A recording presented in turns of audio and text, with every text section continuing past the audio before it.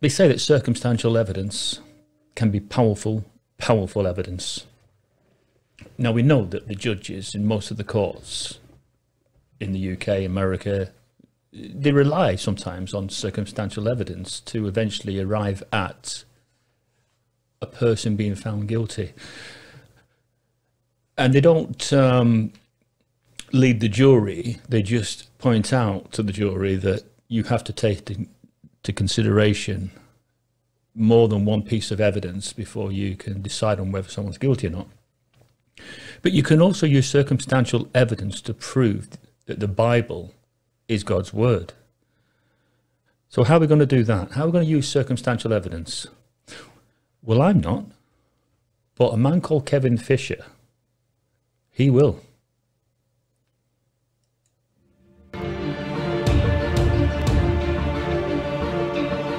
And welcome back to Shabbat Night Live. We are continuing with our guests. We have a ton of great things to talk about with Kevin Fisher. Kevin, you are the president of Ark Discovery International. Your website is arkdiscovery.com. Obviously, we're going to talk about Ark things coming up. Yes. Ark of the Covenant, Noah's Ark, and we've talked about Sodom and Gomorrah in our last episode. Today, we're going to be talking mainly about, in this section, the Red Sea crossing. Something that's close to Michael's heart. We've got a photo of it behind us, and you have a video you'd like to share with us. And you're going to tell us what's going on there. Yes. Before we start the video, we have a map here of the Sinai Peninsula. Okay. Where the children of Israel, they left Egypt proper, which will be over in the Cairo area, for instance, and they traveled east across the Sinai, and then they were told to turn south, which brought them down through the Wadi Watur, through the mountains, and then the Wadi Watur emptied out onto this large beach that we see on the east side of the Sinai Peninsula, and the western edge of the Gulf of Aqaba. And that is Nuweiba. That's Nuweiba, and that's where we're headed to. That's the Red Sea crossing site. So in our video here, we're going to go down to Nuweiba from two different directions. We'll first start out here in Cairo, and then from there, we'll... You know the saying? He's done the research so that you don't have to. Yeah, Kevin Fisher. He goes to extraordinary lengths. He doesn't always have permission to take these videos in these countries, especially on the Saudi Arabia side of things. That was a no-no. So that's like secret camera footage. There's a bit more freedom on the other side. But you still need the cooperation of the government. And he points all this out. But I'm fascinated because he's so zealous. He's so zealous to get to the truth and prove that these historical prophecies that we've read about in the Bible actually have some foundation and proof. And I absolutely think that this is wonderful, this video.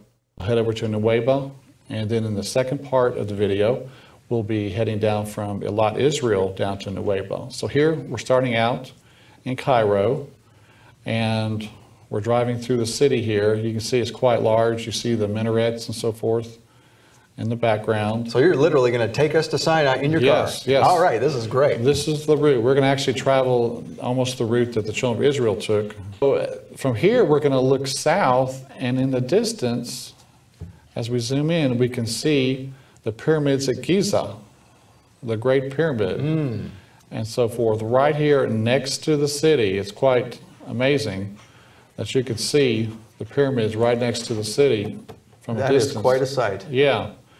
So a lot of history here going back. And so we're headed south. We can see the Bent Pyramid in the distance. We got our taxi taking us down to the Step Pyramid, and there it is. This is the pyramid that Joseph built, Wyatt thought. And the National Geographic, they mentioned some inscriptions along the Nile River where it mentioned that Imhotep had saved his country from a 7-year famine. So does that sound kind of like Joseph? That is a little familiar, isn't it? Yes. So Imhotep built this pyramid. It's considered the first and oldest pyramid in Egypt. Wow. He built it for his king Zoser. But at this complex are some underground vertical silos which held grain. You know, during the 7 years of plenty, they had to store the grain someplace. So a great place to store it would be underground where it's cooler. You know, the grain would...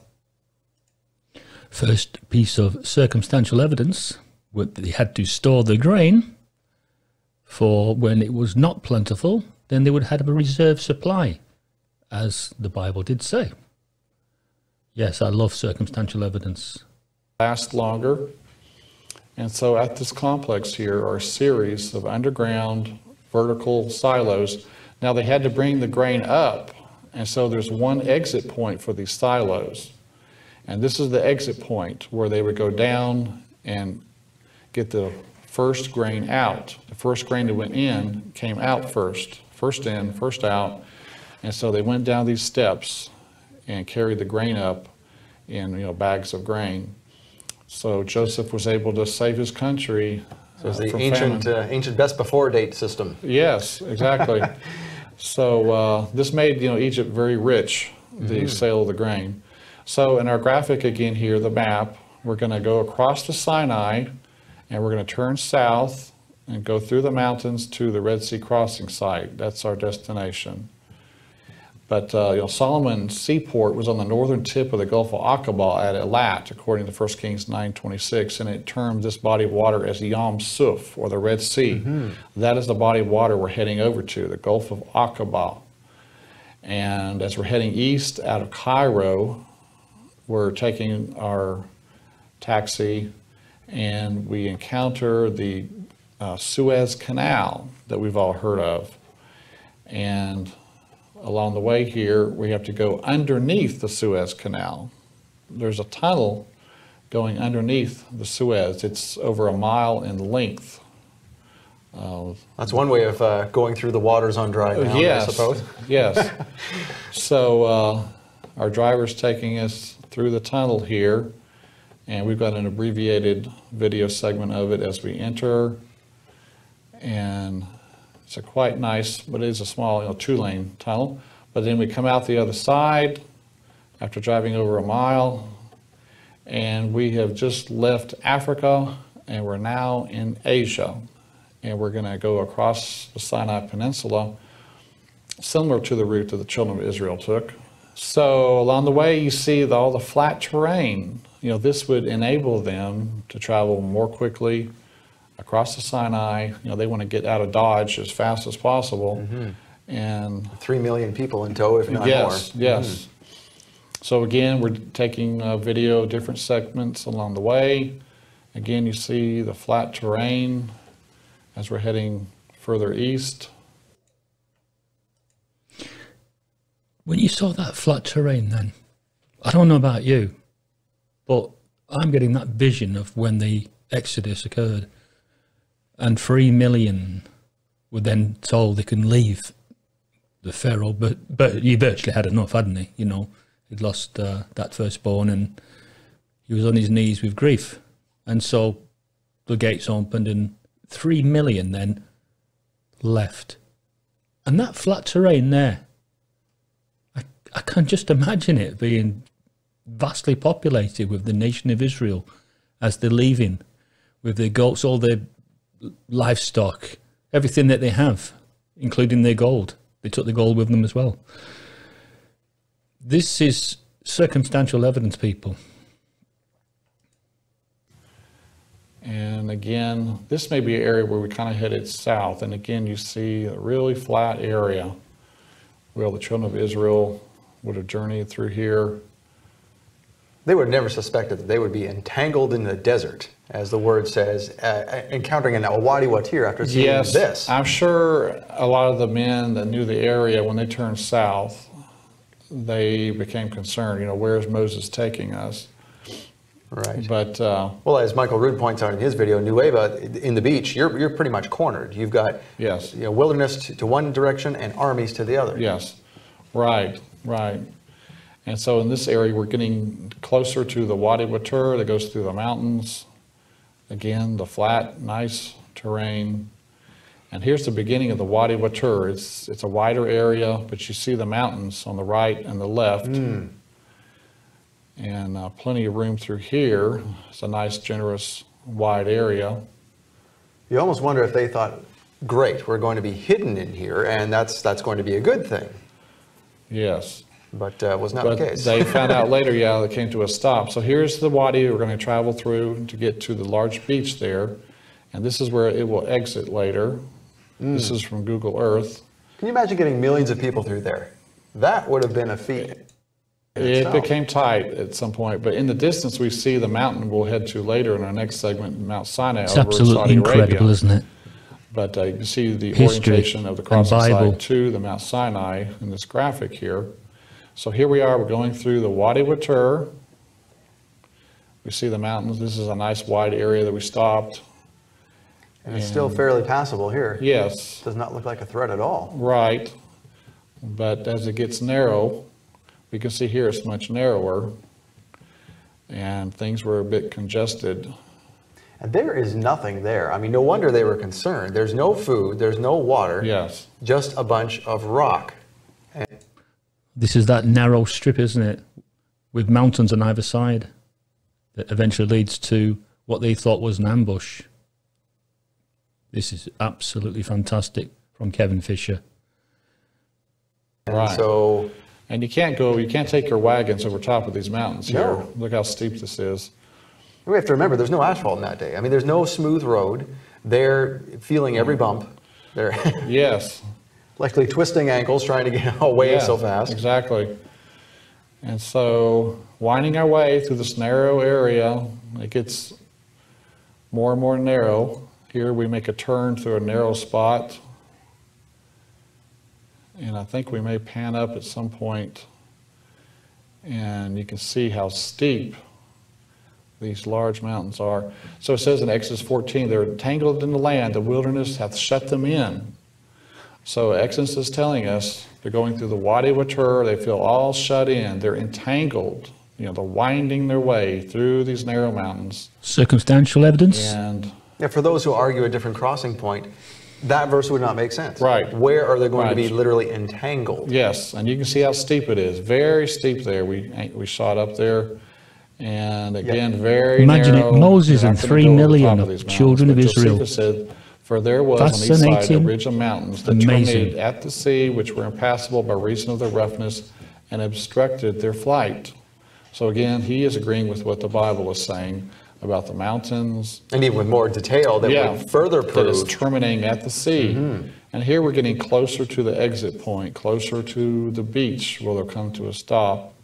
In the distance are the end of the mountains.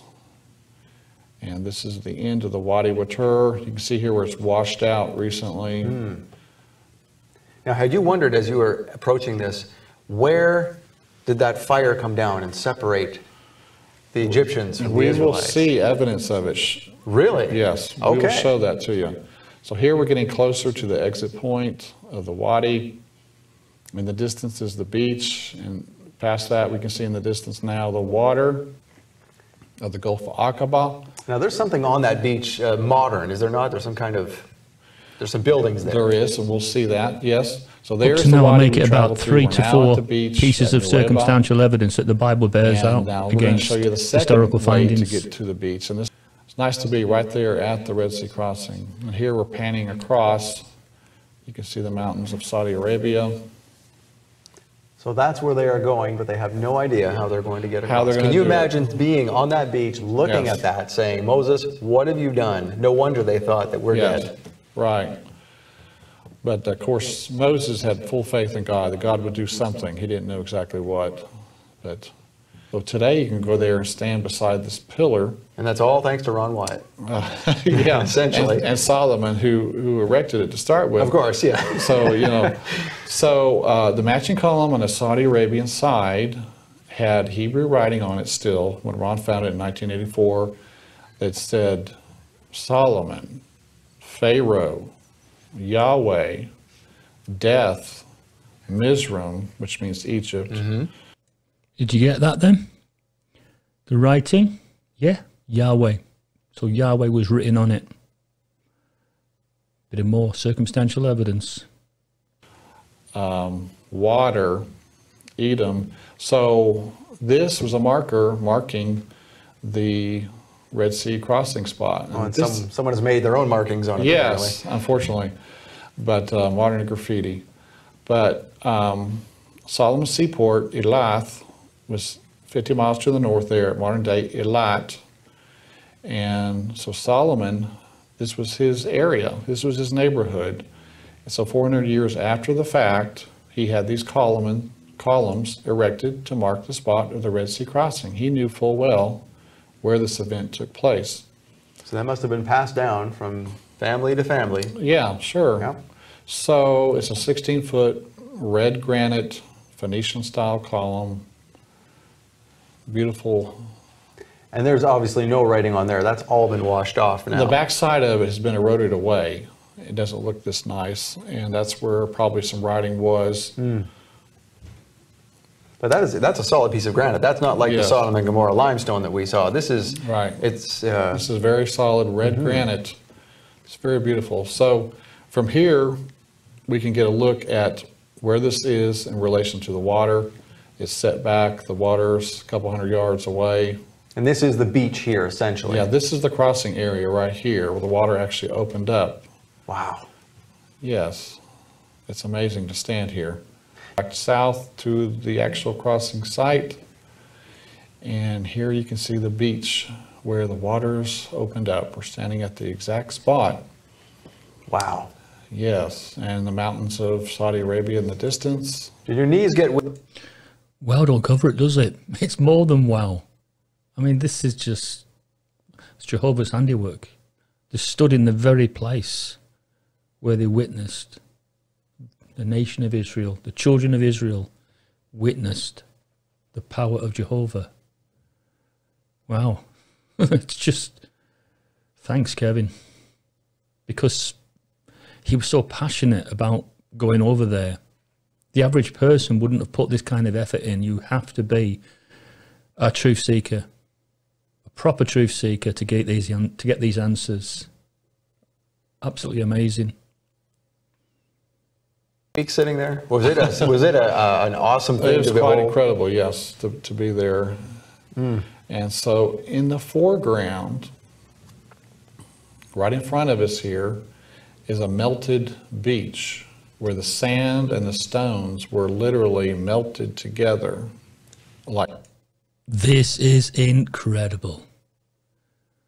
When he's talking about this melted beach, this is the fire that kept the Egyptians at bay until the last of the children of Israel had crossed. And this is circumstantial evidence. Please listen. Really? This is not loose sand. This is a melted beach which the pillar of fire created when it stood here. So separating the Egyptian army from the fleeing Israelites. Yeah. So again, this is more evidence, that confirms the location here. My goodness. Now, how did you find out about that? I had heard about it, and then I saw it myself. So here it is. You see, this rock is just infused in with the sand and the little rocks there, and this is all hardened. This is like concrete. That is amazing. Jason here is stepping on it. It's very solid. This is a different area. How did the locals explain this? I asked the hotel owner was here with us that we know, and he says, I've never seen this before. He said his hotel's in a different area, but he was amazed at what he saw. So, well, there's the evidence right there. It's solid. Right. And so a piece of it was broken off for us to look at, and you can see up close here, all the little rocks and the sand, they're melted together, infused by the pillar of fire. And this goes on for some ways. This isn't just one little spot. And so Ron Wyatt went scuba diving out there, and various things have been found in the water. You can see human femur bone that is coral encrusted, which would be something you would expect. And on the left here, we see a normal one. On the right, you see the coral encrusted femur from one of the soldiers. On the top left, you see a human rib cage stuck in the coral. Now, what about people who say, "Oh, this is table coral"? It's not, because it has metal in it. And so here's a horse's hoof that's shriveled up when they took it out of the water. It's shriveled up. So again, we have horse parts, human parts. What are we seeing here? What is this coral? And so this is coral standing on an axle, and it has a raised center hub with spokes going outwards. Here's another round chariot with a raised center hub and then spokes going out, and it's got a round shape to it. Again, it's covered in coral. Do some people say that these are just modern shipwrecks? Some people have said that, but again, this agrees totally with the design of the chariot wheels. With the raised center hub and using metal detectors, there is metal in the center. There are spokes going out. This is a 4-spoke wheel with 3 spokes left. 4-spoke wheels, 6-spoke wheels, and 8-spoke wheels. This is incredible. It really is. They're finding chariot parts. The golden center of the chariot wheel that was synonymous with the Egyptians. This is just evidence, isn't it? Evidence that the Bible is a book you can believe in and that God does exist. This is not a fairy tale. Found here, of course, using the metal detector, like he's demonstrating here, all the hubs here contain metal, and that is the design of the Egyptian chariot wheel with a metal center hub. Now here is a gold-plated wheel. There were 600 choice chariots used in the Exodus, we're told, so you would expect to find 1,200 chariot wheels here with gold, and this one is special. It's gold-plated. And 2 or 3 of these were found by Mr. Wyatt. Now we see a more shallow area where the Red Sea crossing took place. It's shallower here compared to the north and compared to the south. It's still deep. It has to be a deep area. It's 2,800 feet deep, but that gives you a 4% grade, which is manageable. Over in Saudi Arabia, you see the remains of the pillar that was found there on the Saudi Arabian side. It was cut down by the Saudi authorities. It had Hebrew writing on it. We don't know where it is. But there in the Saudi waters, Viveka Ponton went scuba diving and she found this beautiful chariot wheel in the Saudi Arabian waters. So you have chariot parts on the Egyptian side, chariot parts on the Saudi Arabian side. So, but it's not the crossing site. It couldn't be. That's what the critics would say. But you know, the evidence is here. It's real. So we rented a boat and went out with a Rove, a remote operated vehicle, had a 100-foot tether, and so we were going to do some little inspecting ourselves. This is a submarine camera? Yes, for a few hours, and we didn't have days and weeks to do this. We had a few hours. We rented a nice boat here to take off. We headed down toward the south end of the beach. We're headed to that area, and you can see the waters extending over to Saudi Arabia in the distance. And so were you stopped by the Saudi authorities like Leonard Mueller was? Sometimes they do, yeah. If they suspect you, they'll come over and see what you're up to. But so now we're in the approximate area, and we're gonna throw the drone into the water. So you closest to which land is that? We're close to Egypt. Close here, to Egypt. Saudi, right. Sinai Peninsula. So we're getting it ready for another launching here. So here's the camera. It's got 3 propellers, and it's giving us a live feed back up into the boat. And so that day we were able to see something. I looked around, but we couldn't confirm that it was a chariot wheel. So here we're launching it. And then here's an instant replay on board the Rove. The Rove's videoing this. And so we're down in the water. So where you are is not that deep where you are right here. Right, close to it's land. not that deep, yes. And so you can see some coral parts here. But again, coral doesn't grow on sand. There has to be something for it to grow on. Something, yes. So obviously there has to be something down there. Yes. But this area is very remote. I wouldn't imagine that it's, you know, pieces from from modern humans, because why would they be there? There's nothing there. Yes. So some of these objects here may be from the the Pharaoh's army. We can't tell for sure. This is fascinating. So we have the video from the Red Sea crossing. Thank you for showing us your trip down there. After the break, we are going to come back and talk about Mount Sinai, what's on the other side of the Red Sea crossing. So we look